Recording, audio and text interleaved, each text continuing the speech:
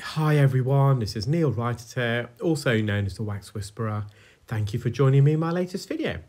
We have here a patient who attended reporting a blocked right ear, and as you can see there is completely chock-a-block full of really soft, dark, impacted and slightly matted earwax, and this plug of earwax extends all the way from the patient's entrance of the ear canal to their eardrum, so approximately between 2.5 centimeters in length, and it was quite stubborn, and you'll see why actually in a moment.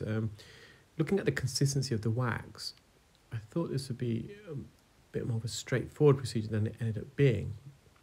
So I've just applied some medical grade olive oil spray to help just loosen the wax slightly, provide some lubrication against the canal walls. And in a moment, when I lift this wax plug upwards, you're going to see at the floor of the ear canal, there's a build-up, a mass of dead skin, and that skin's slightly soft, macerated. And it transcended that this patient, unbeknown to them and obviously to myself at the time, they have a condition called benign osteonecrosis. And that's whereby the bone, typically on the floor of the ear canal, so the inferior canal wall, it begins to die and decay and separate because of reduced blood flow to the bone. So once the bone starts to decay, the underlying bone, the temporal bone, and it starts to separate, it creates a crater, a pothole, a well, and then the skin sitting on the surface of that bone obviously then sinks in, and that skin sometimes can become ulcerated because dead skin will fall down into that well, and when dead skin dies, it releases enzymes, proteolytic enzymes, which can then ulcerate the skin, and it can lead to an infection. And even still, I was just really surprised that this is not coming out easy. I could feel some resistance, and that's because some of the skin that had fallen into this crater formed by the patient's condition, benign osteonecrosis, was still attached to the underneath side of the wax plugs. I used a hook just to dissect the wax into smaller pieces, so we got some smaller fragments out. With benign osteonecrosis, I mean, that's my suspected diagnosis. We've got to be wary of patient having a canal cholesteatoma, but I don't think it's a canal cholesteatoma because you just get a sense of it, and there's no real active discharge there, or purulent discharge. There was no discharge with odour either. There's no, if you've got an active infection, typically we can smell it. And I think this is just some dead skin that had just become macerated because of all the humidity and sweat. And another reason why I suspect this to be a benign osteonecrosis is because this patient is anemic and has an iron deficiency in the blood, which then means that their blood produces less red blood cells, less hemoglobin, less oxygen.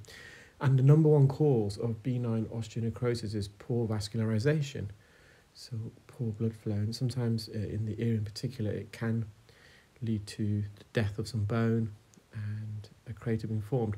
A canal cholesteatoma works slightly differently. That's when dead skin in the ear doesn't migrate and it forms into a plug, and this plug itself starts to grow bigger, and it's almost like a cyst, and it then releases enzymes, so then it ulcerates the skin. It also infects the periosteum, which is a thin membrane, a sheath that sits directly on the bone, providing it with all the oxygen, all the blood, oxygen and nutrients that it requires. So they can appear very similar in clinical presentation, but they're two different underlying mechanisms between a canal cholesteatoma and a benign osteonecrosis. So this definitely needs to be referred onwards. So you can see here, once I removed that wax plug, we still had this blanket of dead skin on this region, and if we had left that, this would be completely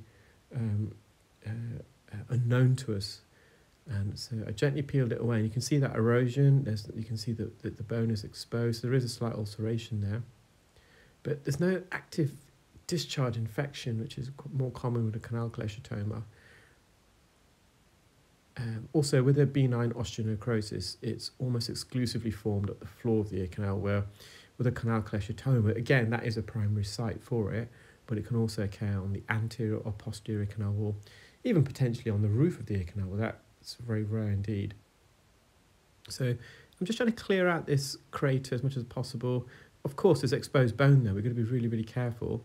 The adjacent skin doesn't even look inflamed, which again is more common if there's an infection there. So just advise the patient to keep the ear dry. That's really, really important. Not to poke in the ears. We advise both of these things to all patients in any case, but in particular this patient, we're going to be really, really careful. And we're referred onwards to ENT. And in a moment, you're going to see that plug. So it's quite a sizable plug. It's quite dark. So that is wax, but on the underneath there was a layer of skin that attached itself to that crater that I just revealed. Well, I hope you enjoyed that video, guys. Take care, keep well, and speak soon. Bye.